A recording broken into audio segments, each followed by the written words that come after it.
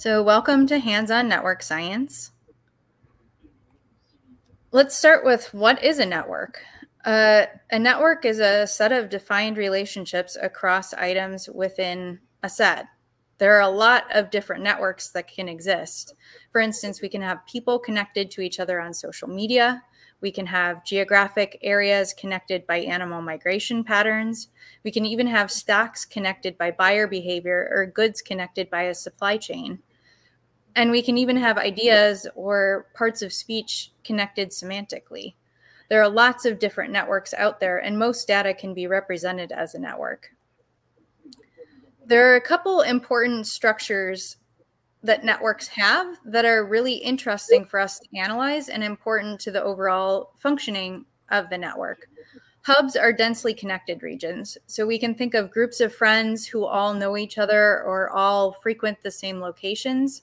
We can think of cities that have many international flights connecting them to other cities, or watering holes where many animals congregate.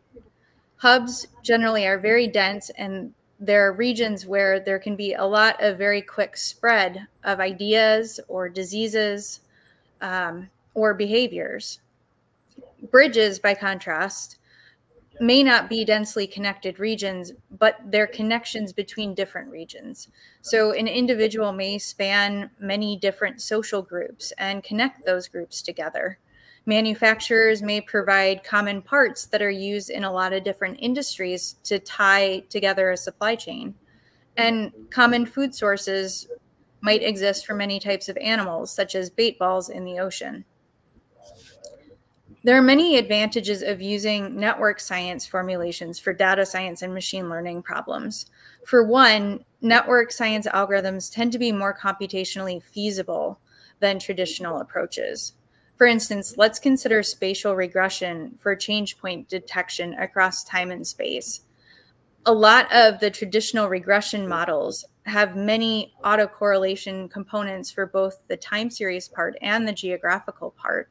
This requires a lot of parameter fitting and large amounts of data to be able to get a good model, and a lot of computational time to estimate all of the parameters. However, formulating this as a network science problem allows us to scale a lot more quickly. And because the network can be distributed, we can actually parse this into parallel computing frameworks. The same holds for time series methods.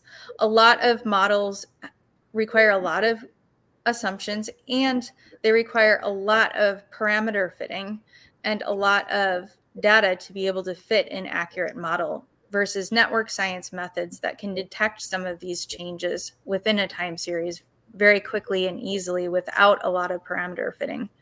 In addition, networks allow for a very nice visual representation of data and algorithms, as well as what's going on within the algorithms. So when we're looking step by step at how a network is changing or how different structures or spread are going on within a network, we can visualize each of these steps as output to be able to see how things are being fit over time. In addition, network science shares many deep connections to mathematics, including topology, geometry, and dynamic systems theory. And this allows us to leverage a lot of different tools to understand what's going on in the network and be able to come up with new algorithms that we can run for specific purposes. Let's dive into a couple of case studies and see network science in action. Our first case is one of the more typical uses of network science, epidemic spread. So in a lot of communities and social networks and other entities involving people, we often want to predict and stop disease, harmful behaviors, or other things that are going on within this network to be able to protect the health of the population. And as we can see on the right, there's an example of a social network, my own social network back in medical school. And we wanted to look at specific tools to be able to identify spreading behavior on a network like this. So first, we collected this data set, which is static. It's not changing over time. And it represents friendships across two different social groups that are just connected by two individuals. And we wanted to look at disease spread to predict severity within the network and test out different strategies to be able to prevent disease spread within the network.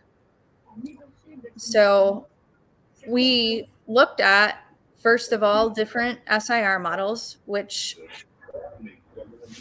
model different parts of the epidemic. We have susceptible populations that haven't been infected yet, infected populations that have the disease, and recovered populations that have already had the infection and are now immune. And this model is a system of differential equations that can be adapted to the connectivity of the network so that we can look not just how it might spread through a population, but how it would spread through a population with specific relationships in place and specific hubs and specific bridges. On the upper right, it may be a little bit hard to see, but we can see the epidemic on the full network with one of the types of epidemics that we wanted to run. There are different parameters that we can play with within the differential equations that will control the spread across time and across space. So this involves an epidemic that crosses 4 different time periods and infects most of the individuals in the network. However, we wanted to look at specific vertices in our network that we could remove. Within a real epidemic, we might quarantine the individuals or vaccinate the individuals to prevent them from being able to spread a disease within a hub or across bridges that connect different hubs. And we used a tool called Foreman-Ricci curvature, which is a geometric measurement of centrality. Essentially, it measures how much other vertices are tugging at a specific vertex to create a force of attraction on it. And so we removed the highest ranked vertex, and we found that we lessened the epidemic by 1 time period, and there were a lot fewer individuals being infected. This was about half of the network that was infected versus the entire network. So we found this to be one of the more effective means of controlling the spread of disease within a network. And in other papers that have come out, they found very similar things in different types of epidemics and different types of behavior spread. Just removing 1 or 2 individuals from a network through vaccination or other targeted public health campaigns, these epidemics are able to be stopped pretty quickly. Let's switch gears and look at a different problem, the problem of stock market prediction. So one of the big problems within investing is market crashes. It's very important to understand when these might be coming to be able to put economic policies in place to soften the landing for those impacted, to be able to adapt trading behavior and strategies for upcoming crashes and downturns in the economy. So this is a change point problem in time series analytics. However, the data is often not stationary, which is an assumption of a lot of common parametric time series models. And it's also difficult to model time series data at scale.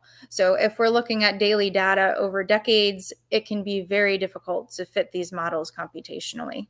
So we decided to look at a network science way of predicting these crashes. So we collected NASDAQ data from 2004 to 2020 for 4 different stocks: Apple, Alphabet, NVIDIA, and Microsoft. And when we looked at this, we see different periods where there's growth, there's crashes, there's acceleration of growth, and these don't always overlap. So we can see here in 2014 and 2015, we have Apple kind of making gains while the others are fairly constant, and Alphabet kind of had a downturn in that period. So while some of the behavior is fairly correlated, we don't see that across all of this. So we wanted to see if we could predict the volatility of the stock market using our Foreman-Ritchie curvature. So for this, we windowed our time series. It's a pretty common technique within time series to kind of partition out the series into time windows. And then we created thresholded correlation networks. So we looked at the correlation across stocks within that overlapping time window for each of these windows, thresholded them. We looked at a couple different thresholds of correlation for what was correlated and what wasn't correlated to create a network. And then we tested a few different network science tools to see which ones were good at predicting future volatility of the market. This included Foreman-Ritchie curvature again, betweenness centrality, PageRank centrality, and degree centrality to assess this risk. And we found that most of them do a pretty good job of figuring out where the correlation is happening and where things are getting to be more coupled and more vulnerable to outside effects that might tip many stocks at the same time. And we can see the results on the right. The spikes in these different colors indicate periods where volatility is increasing. And we did find the periods where we would expect to see this change, including the crash of 2008 and the effects of COVID. Another important problem is understanding the impacts on food pricing across different geographies. There are a lot of local and global factors that can influence local prices of goods, and being able to understand when those prices might spike is really important for food security. So within this, we wanted to look at millet prices across markets across the country of Burkina Faso, which in this time period were impacted by supply chain problems, global trends such as COVID-19, the war in Ukraine, and also local variations in rainfall, in temperature, which all have an impact on the local supply at markets. One of the cool things that we can do with this is look at climate change over time, how local factors are influencing certain markets and where food aid might need to go within a geographic region. So this data set has spatiotemporal aspects. It has both the spatial component across different provinces of Burkina Faso, as well as temporal effects of collecting this data over time. And spatiotemporal regression models have a pretty high computational cost and require a lot of assumptions of stationarity, which our data did not meet. So we turned to network science to try to find some of these change points like we did with the stock market, just within the context of spatiotemporal data. So we had quarterly millet prices that were averaged across each region. The time period was from 2015 to 2022 across 45 administrative provinces, with market prices for each province averaged for that time period. We looked at overlapping time windows again, and instead of using correlation, we used a spatial data statistic known as the local Moran statistic, which essentially does a geography-based twist on correlation. We were looking at correlation that was weighted spatially with provinces that shared a border. And for this, we limited ourselves to looking at PageRank centrality and Foreman-Ritchie curvature centrality to assess the risk. We plotted one of our time periods right here to see markets where prices were very correlated. As we can see, there are a lot of different fractions here. We have some that have very high correlation that form clusters of price and geography, and we have some that are fairly isolated and fairly weak correlations, which is very interesting. These patterns changed a lot over time, as we can see in the bottom right. We have Foreman-Ritchie curvature changing quite a bit over time. And we do see, as 2020 approached, that the volatility was increasing within prices. which essentially set up a bad event once COVID happened and some of these global impacts started. Fortunately, the volatility seems to have leveled out a bit more in recent times, which suggests that prices might stabilize in the future. In conclusion, there are a lot of benefits of network science-based approaches to data problems, including computational feasibility, easy visualizations, and interpretable results. Some of the future directions where we haven't seen a lot of work in network science include these spatiotemporal and temporal data applications. There are a few papers out right now, but it hasn't been widely explored with all of the different types of data and different types of tools that can be developed for change point detection and data mining within these frameworks. In addition, the scaling of problems is another direction to be explored, especially within some of these more novel uses for network science. There are a lot of different software packages that can be used, especially iGraph, NetworkX, and there are a lot of books out there that can be used. The one that our team collaborated on that's been released is The Shape of Data. And there are a lot of tutorials that you can find if you Google some of these network science tools and packages. So whether you're a Python user or an R user, you should be supported. And that's the end of our presentation, and we can skip to questions now.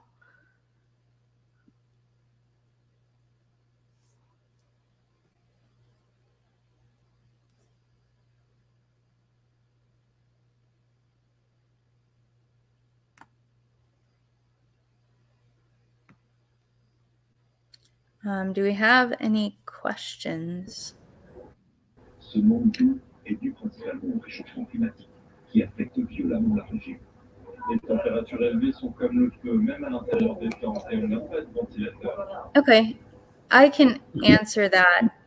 It has to do with the formula. You can change the sign and it becomes positive.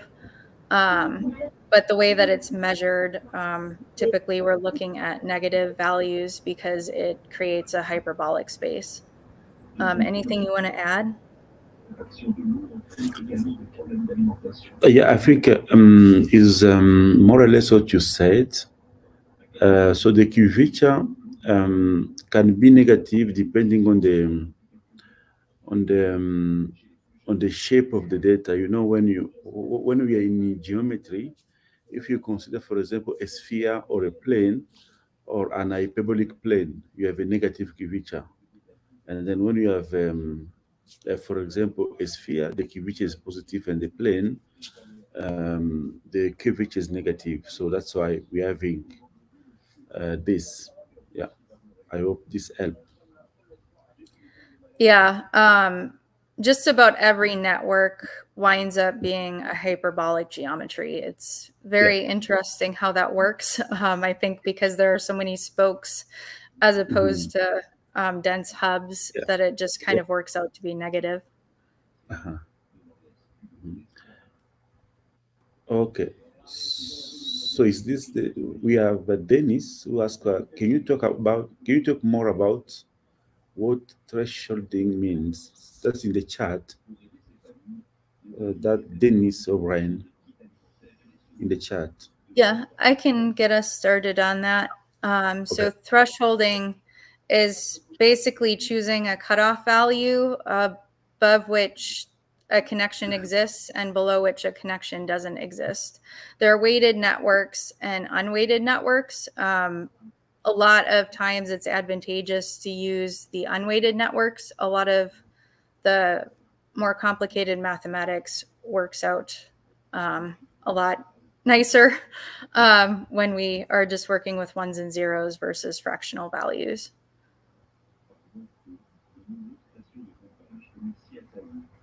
Yeah, I think that is enough. I think it's okay. Yeah.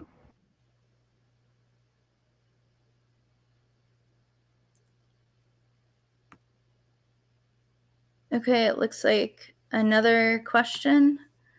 Is your book a good place to start for someone who doesn't have much experience with network analysis science? Yes, I would say so. We haven't assumed any prior knowledge of network science. The shape of data doesn't have any assumptions of that. The second book that we're working on focuses solely on network science and is a bit more advanced with the applications, but the shape of data keeps things pretty simple with social networks.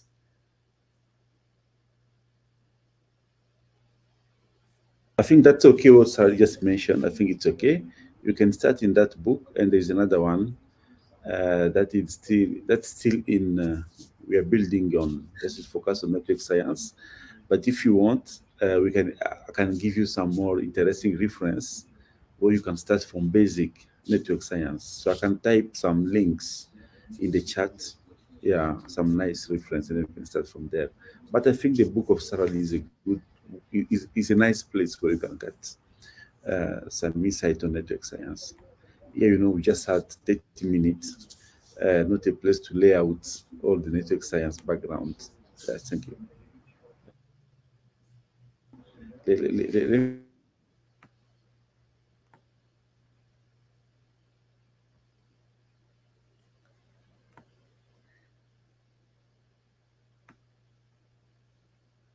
Any other questions while Frank is looking for the references? There are a lot of tutorials out there with Python in NetworkX and iGraph. Looks like here, is there any place we can see the notebooks and examples? Yes, that's something I can provide. I don't think we have enough time to go through all of the code for them. But if you want to connect on LinkedIn, I can send you the notebooks and the data for each of these. The first example you can find on the Shape of Data's website with No Starch Press. That's all open source code, and the others are from our forthcoming book.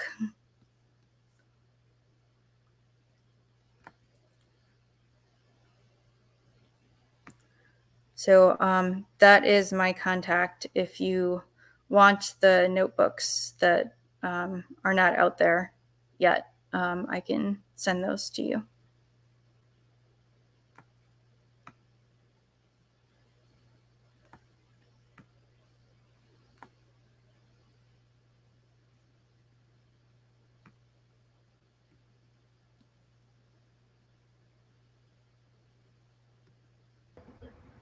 So any other question? I think I just sent a link on the book entitled, I think, Structure of Complex Network, Theory and Applications. Yeah, that one I think is important. Yeah, it starts from basic stuff to more advanced stuff. So they have theory and application, so it can give you idea. And yeah, as I mentioned, I think a good way to start when you want to code is Python, and you can look at iGraph and NetworkX. I think they are on the slide, and then they are very nice tutorial. And also in the book of Farrelly, the first one, the shape of data, you have also very nice code.